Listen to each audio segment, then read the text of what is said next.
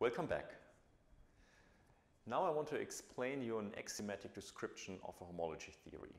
And these axioms, called the Eilenberg-Steenrod Axioms, are really all we need to do actual computations. So we will never compute with the definition of singular homology as a chain complex. And as we have seen, this singular chain complex is a gigantic chain complex consisting of three abelian groups of, in general, uncountable rank. So this is something we try to avoid in actual computations to deal with the definitions. And it turns out, although it takes some experience and practice to see how you can use the axioms I'm going to describe for computations, it turns out that these are really all we need. And it was the topologist Albrecht-Dold who once said that if you want to compute singular homology with the definition, so via the definition of a chain complex as the homology of the singular chain complex, this would be like computing a Riemann integral with Riemann sums, something that you usually don't do. So what are the Eilenberg-Steenrod axioms?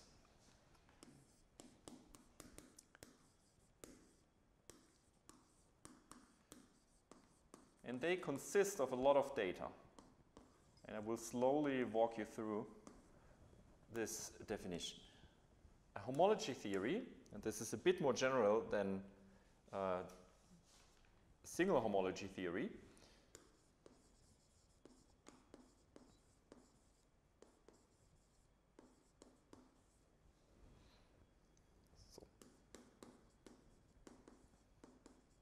with values in R modules.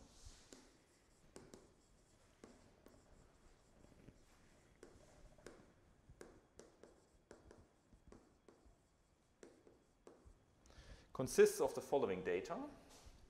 So it consists of a family of functors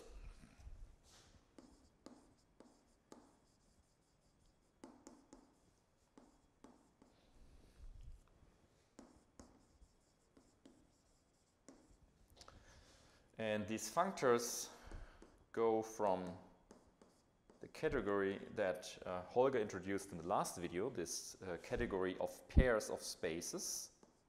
Remember, the objects are just pairs, x, a, where a is a subspace of x.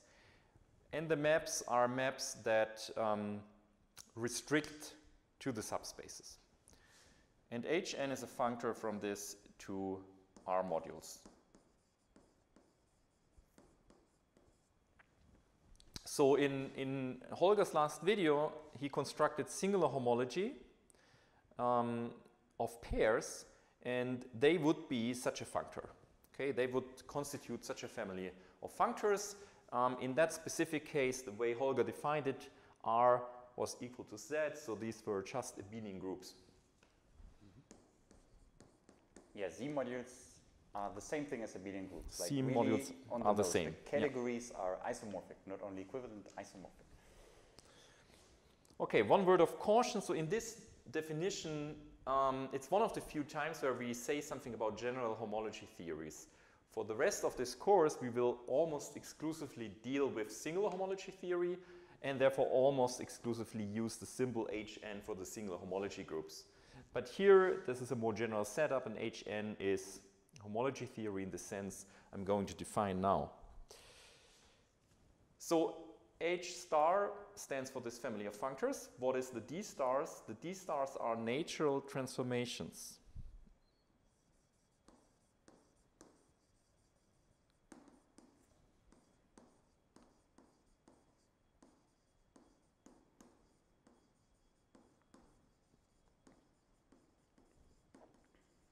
Well, since it's been a while, maybe we want to remind people what this means in this particular case. Yeah, it means something very concrete. Let me first write it down and then explicitly say, because that's not the way I'm remembering the definition. But let's state it in a formal way at least once. So let me finish this, where J to make it worse, is another functor, is the functor from top 2 to itself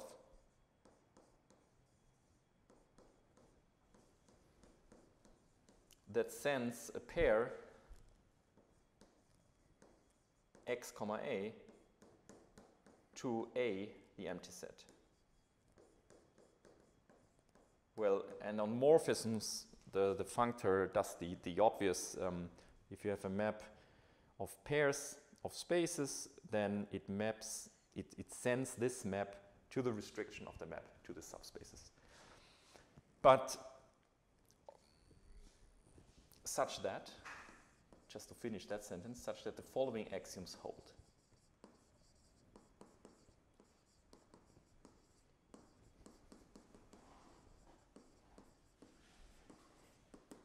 Okay, so this is the data, and now I'm going to describe the properties. But what does the data mean? Okay, so I think we're good with the meaning of a family of functors from top 2 to R modules, but what does this family of natural transformations actually mean? It means the following. So it means that, let me write this in blue.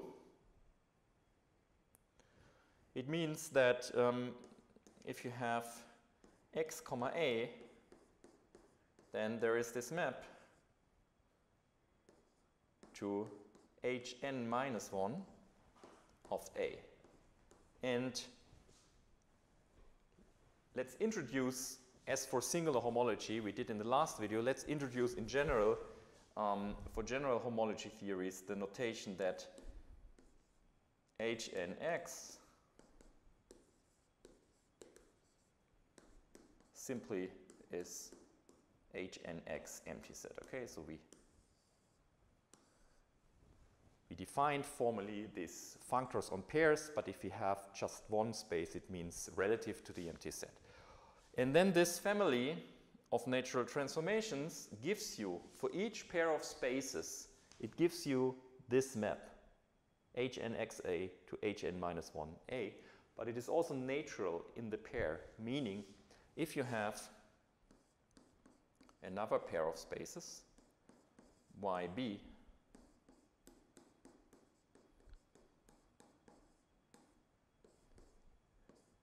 and you have a map of pairs of spaces,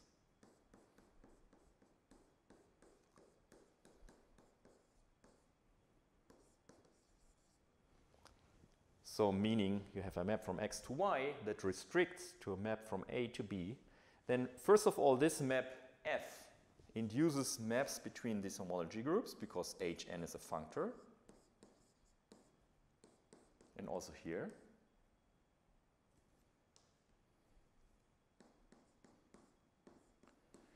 And dn is a natural transformation just means that for any such situation where we have such a map, pairs of spaces, you get commutative diagrams like that. Okay?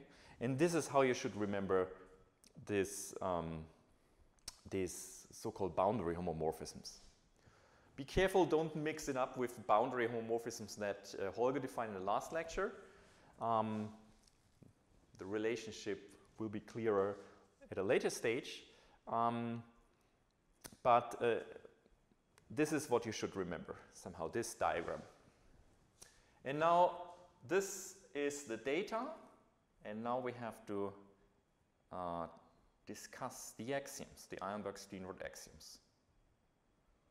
So the first is the homotopy invariance.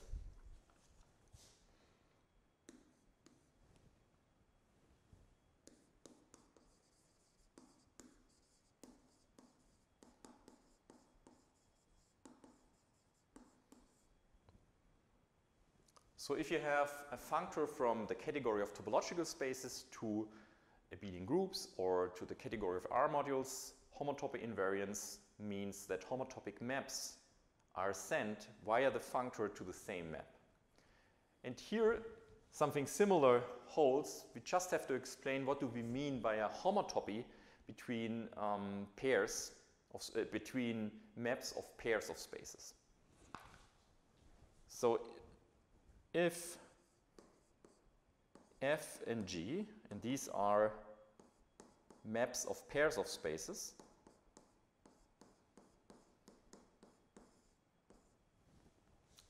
homotopic maps of pairs of spaces, and I will say what it means, are homotopic maps of pairs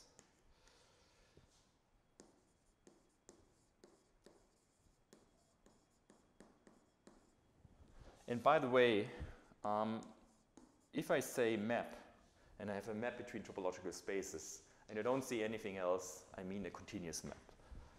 That's a standing assumption. So what I mean is there is a homotopy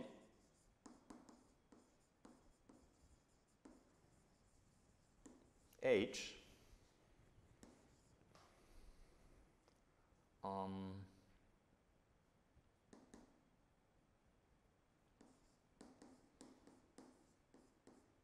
from this product to Y such that, well, at time 0 it is just the map F, at time 1 it is the map G, and at all times the subspace A is mapped to B. This is a homotopy of maps of pairs of spaces. If you're in that situation, then the induced map by the functors Hn are the same.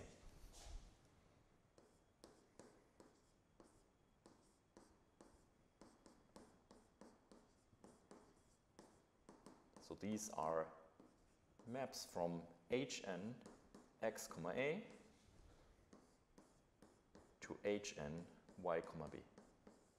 And this is true for all n. So if A is the empty subspace, then this property is familiar from the fundamental group. It has exactly the same property.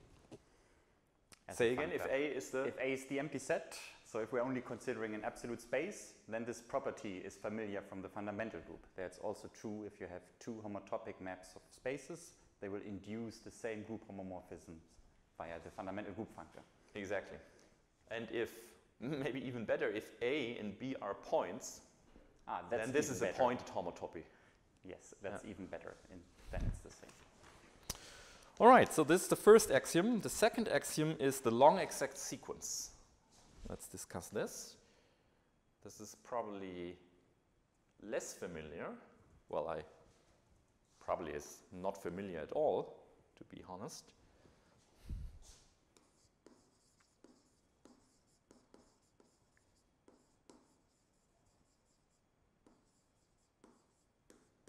So let's abbreviate this with LES, long exact sequence. And it says that for every pair x, a, so A being a subspace of X, the sequence of R modules,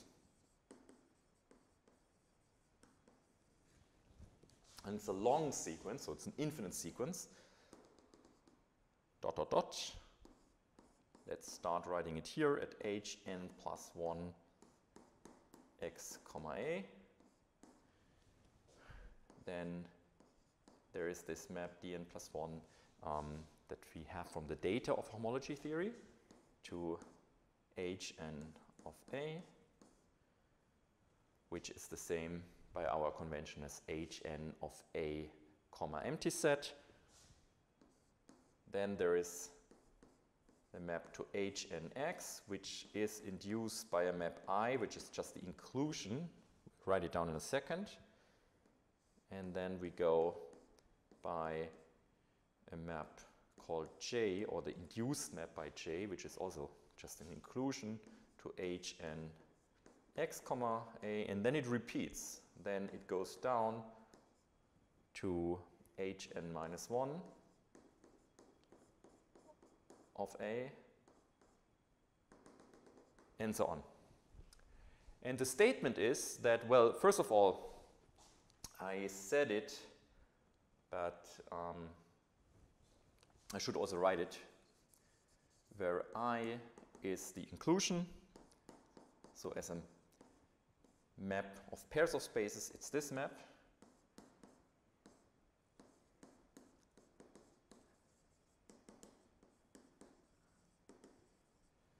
And J is also an inclusion, but now it's an inclusion from X. Inclusion, it's the identity on X.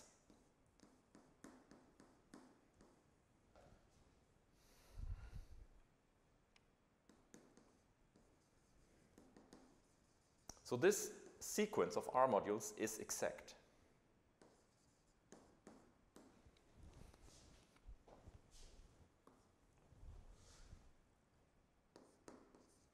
And what do I mean by exact? So exact means that at any location in this long exact sequence, at any R module in this long exact sequence, so say here, the kernel of this map here, maybe you can see it better here, the kernel of this map equals the image of the preceding map. And this is true at any spot. Okay, so the kernel of this map is the same as the image of this map. So let me write it in at least semi-formal notation. So you have this long exact sequence, and the dots are the modules. The arrows here are the maps between these R modules, and the kernel of the map here at any spot is equal the image here. So in semi-formal notation, we have this at any spot. So that's more than what we had in the case of chain complexes. There we only had the image was contained in the kernel, and this time exactness means equality. Right. Now it's good that you mentioned that. Okay, let me just say it again. Chain complex is defined. The defining property is sequence of R modules with connecting homomorphisms such that the composition of 2 is 0, meaning exactly what you said, that the image is always contained in the kernel of the next homomorphism. And if you take the homology of a chain complex, it is therefore a measure of the deviation from being exact. And if you just for the fun of it consider this as a chain complex and take its homology, it would be 0 by definition. All right, that's the long exact sequence. In a certain way, and this will be at this point probably hard to understand, but in a certain way it, in a weak way I should say, it relates the homology of Hn of A and the relative homology to the homology of X. And I think at this point it also becomes clear why we required that boundary maps be natural transformations. Because what one wants is that a morphism in top 2, so a map of spaces, induces a map of long exact sequences. Yes. And so you do get a commutative ladder of these exactly. 2 long exact sequences. And we already see that we get this for 2 of the 3 recurring squares that will occur, because just we have a commutative square of spaces then, yes? Because this IN homomorphism will give a commutative square with any morphism which would now go in vertical ways, right? And the same for the J, but there's sort of then one square remaining that you also want to be commutative, and this is precisely what naturality of the boundary map expresses. The fact that it's a functor, the boundary map. Oh, sorry. No, a natural transformation. I thought you meant this square here. Yeah, that's That's the functoriality of Hn, exactly. And the other is the naturality of Dn. Yes. You're right. And okay, so maybe I just said it that in a weak sense you can compute Hnx from Hna and Hnxa. Let's maybe look at this point at a very specific examples where you can see that you can say something very concrete. So for example, what you immediately get from this easy consequence, let's call it,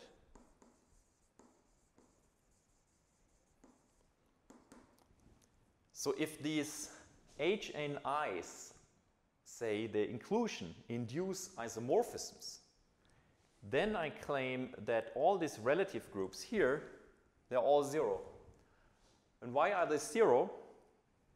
So H and I is supposed to be an isomorphism, and this means that the image is everything, but the image equals the kernel of H and Ij. So the kernel is everything, meaning that H and J is the 0 map, the trivial map.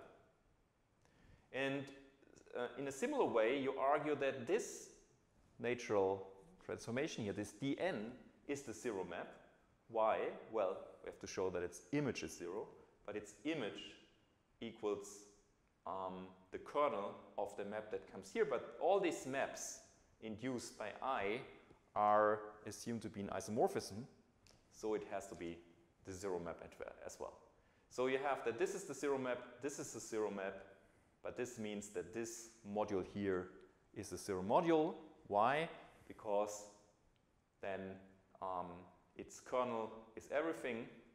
The kernel of the 0 map is everything, but this is the 0 map. So it's the image which is 0. Yes. And so actually also the converse is true. Yes. And also the converse is true. If you have zeros everywhere there, you argue in the same way that these maps here and there are the 0 maps. I mean, that's obvious. And then it follows that these maps are surjective if this is 0, and you get the injectivity from this map being 0. So there are isomorphisms. And this is sort of consistent with the idea of what relative homology should be. Yeah? If you measure X relative to a subspace A, then the more A resembles X, then the nearer should Hn(x, A be to 0. And this long exact sequence expresses exactly that. And Roman just discussed the extreme case. When they have the same homology, then the relative homology vanishes.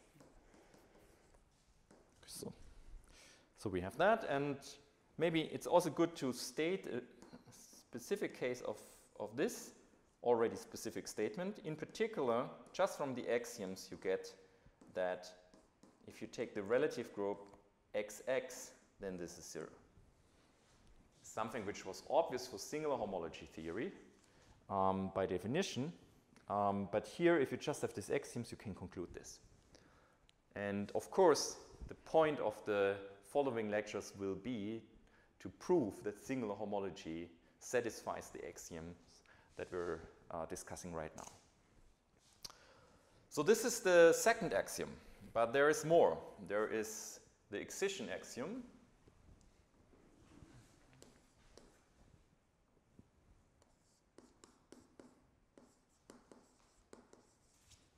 And the excision axiom is a statement about a space X and two subspaces. So let X be a space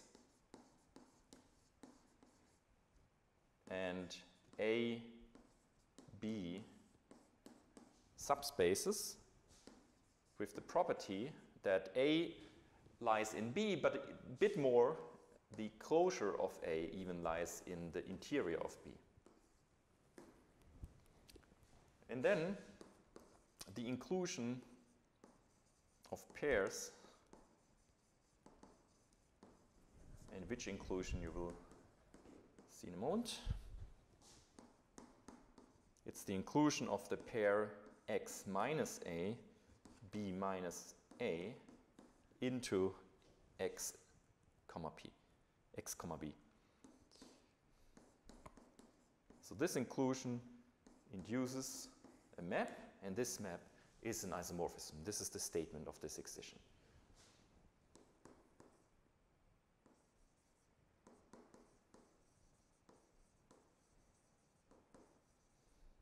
For all n.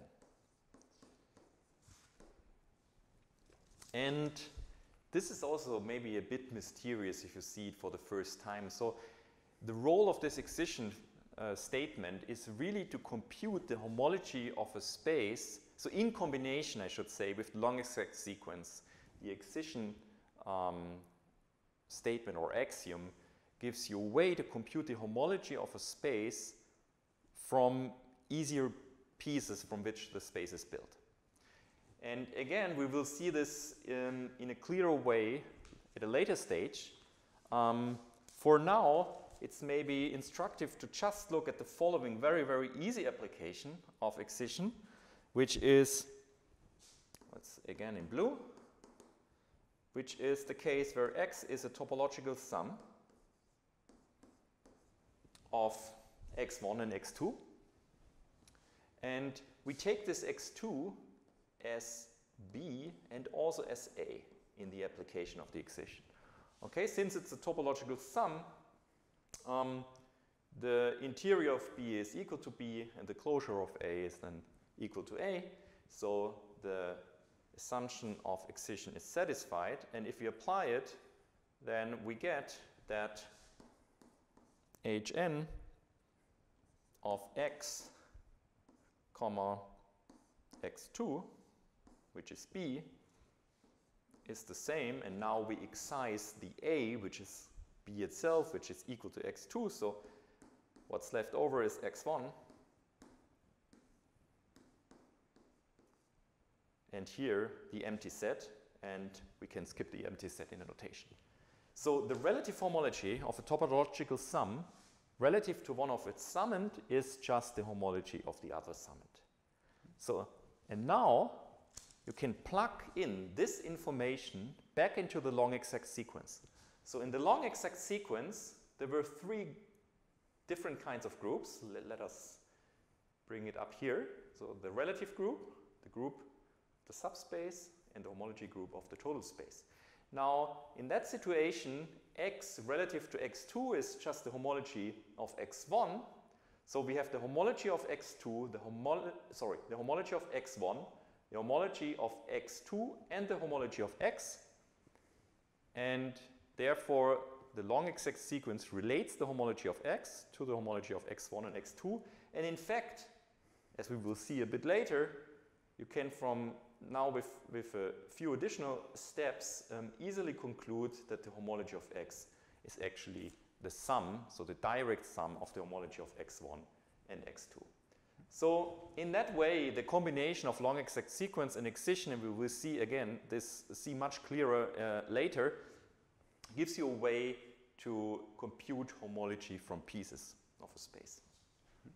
And then one also sees that it's important to have this condition that the closure is contained in the interior, because for general unions this will not be true. Yeah, it was important that it's a disjoint union. Yeah. And maybe another remark, we commented in the first video that homotopy groups, if you recall, are exceptionally difficult to calculate. And I think it's fair to say that the reason for this is that for homotopy groups one does not have this excision property. And this is what makes homology computable. Exactly. There's no way, there's no algorithmic way to compute homotopy groups of a nice space, say a CW complex, from inductively or somehow step by step from its skeleton. That's true. All right, so if you have an additional axiom, you say that the homology theory satisfies the dimension axiom. And this is the last of the axioms I'm going to present. It's the last axiom that we have. So if the homology theory, in addition,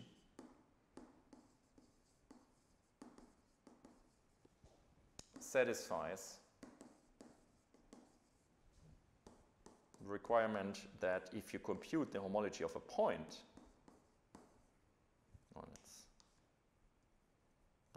let's write like this. So this is the one-point space.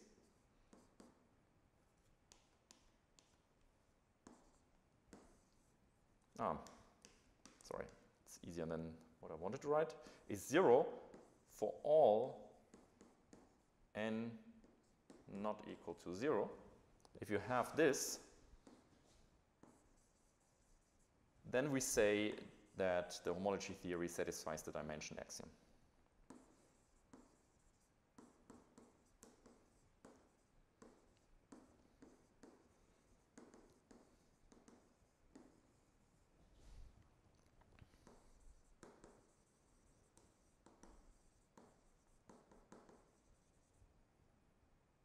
And we'll see that the homology of the single homology of a point is just z in degree 0, and all the others are 0. So single homology will satisfy, apart from all the other axioms, it will satisfy the dimension axiom, and it will be the main homology theory that we're studying in this course. And our goal for the next lectures is to get used to this maybe at first sight strange set of axioms and to learn to understand how to use just these axioms and not the definition to do actual computations of single homology groups.